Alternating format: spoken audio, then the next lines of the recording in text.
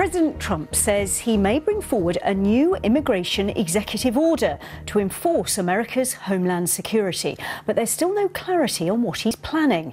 The administration will continue to argue for the temporary ban on migrants from 7 countries that's been blocked by federal judges. Well, earlier I spoke to Dr. Larry Sabato, who's Professor of Politics at the University of Virginia, and I asked him whether he expected the president to introduce a new executive order. That appears to be the route the Trump administration has chosen. They may still appeal the earlier court decisions to the Supreme Court, but I think they're more likely to issue a new executive order. And if they do that, how different will it have to be from the first order to avoid legal challenges? It must be substantially different. It will have to be much more carefully and narrowly tailored than the first one. And even that may not pass muster in the courts. We'll just have to see. Can a president effectively just keep issuing executive orders? How does it work? Yes, president can issue a new executive order at any time. He can revoke an executive order at any time. So this could continue for quite some time. It could be a game of ping pong. However, at some point, it's going to be obvious to the courts the game that he's playing. And there could be some reaction from the courts that would be very unpleasant for the president. What do you mean by that? Well, holding contempt.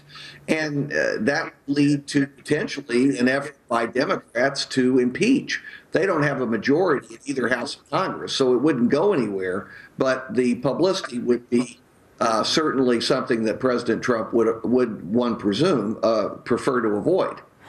I appreciate you don't have a crystal ball, but I mean, it would be somewhat extraordinary if the president was to be impeached over this. Is that really a possibility?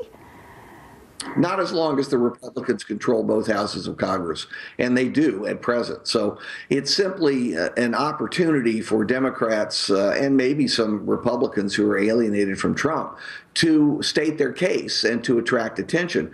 A few congressmen have already broached the subject, but we're only 3 weeks into the Trump presidency.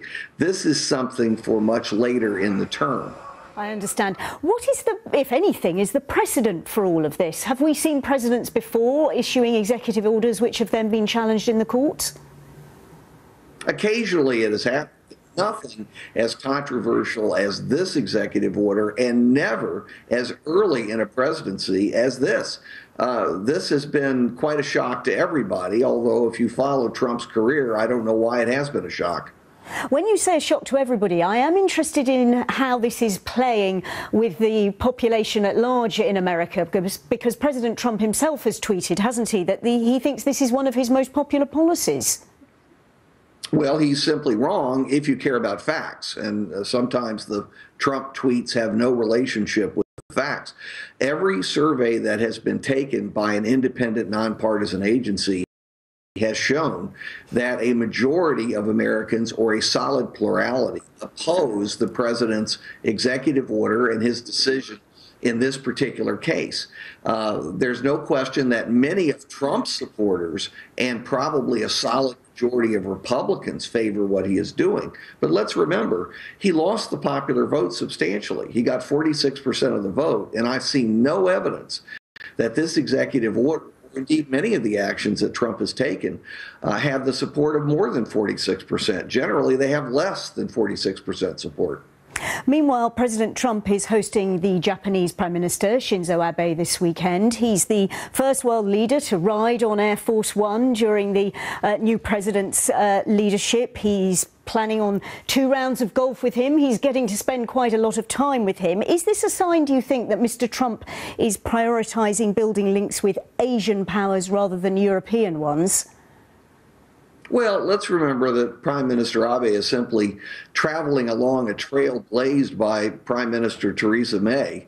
She decided to get in early to see President Trump very quickly, to cozy up to him, to stroke his rather large ego, and it worked for her, at least in terms of the relationship with Trump. It caused problems in Britain. As far as Prime Minister Abe is concerned, he wants to make sure that he doesn't end up like China or Mexico in the crosshairs of the Trump administration. And a final question, have you seen the handshake between the two leaders, Dr. Sabato? Because it does appear at the end that Shinzo Abe, after being clutched fervently by the hand by the president, somewhat rolls his eyes. I wondered how you interpreted that. Well, you'd be surprised how many millions of people roll their eyes when they see President Trump, whether they're embraced by him or not. You said it. Dr. Larry Sabato at the University of Virginia. Good to talk to you. Thanks.